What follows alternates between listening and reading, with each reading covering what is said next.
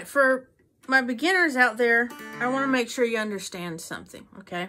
So I want you to think beyond just one line here, and I want you to start thinking these other two strings, okay? So we're going to go through the D scale real quick.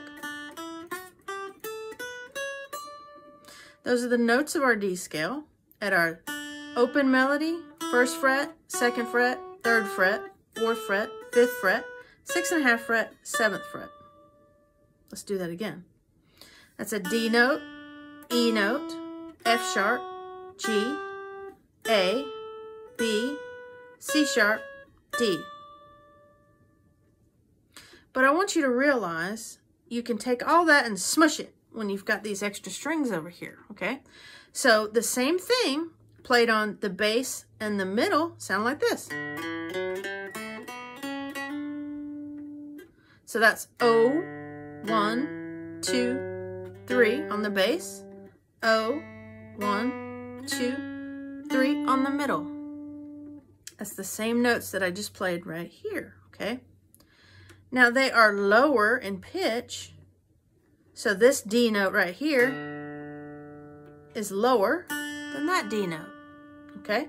So when you are doing your scale, you understand that the fatter the string, the lower the note, right? The lower the pitch. And this note right here at the 3rd fret of our middle string is the same note as our melody string open. It's the same pitch of a D note.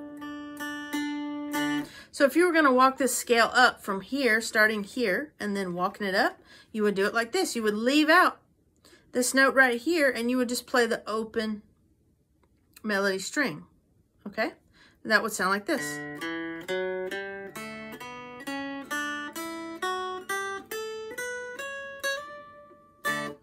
And once you get to the 7th fret, that's where everything starts again. Your notes start again. So if you're pressing down the 7th fret, it's just like this nut right here, starting out all over again. So you've got a D, A, D.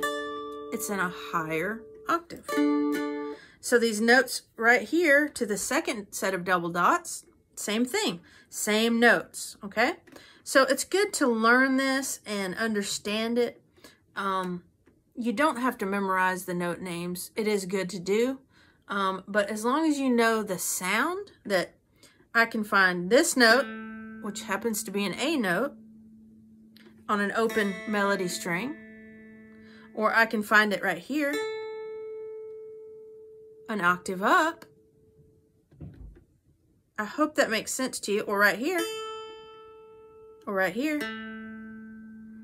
That's my A notes, right? And whenever I figure out a note over here, it's the same note up here, okay? So it's not like you're learning a whole new instrument up here. It's like you've got the same thing and you're just repeating. So don't think of it as all the way spread out as much as 3 strings on top of each other that contain the same notes, okay? That might help you with some of this stuff. But I just wanted to go through that quickly for you.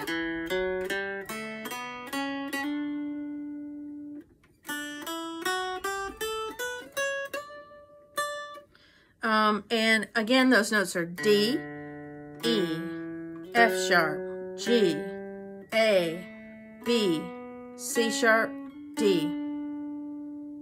O, 1, 2, 3, O, 1, 2, 3. Very simple, right? Then here, O, 1, 2, 3, 4, 5, 6.5, 7. All right. Hope you enjoyed that. See you next week.